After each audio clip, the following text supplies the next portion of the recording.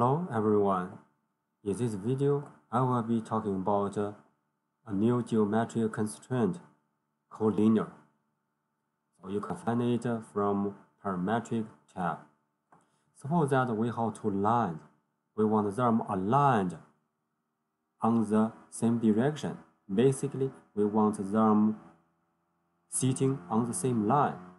What we are going to do, we can use collinear constraint. Let's go to Home tab, draw two lines. Just draw two lines. Now I'm going to apply geometric constraint collinear here. Click it, select first line, select second line, see what happened. Okay, now they are sitting on the same line. So this is about collinear. Thank you very much for your watching.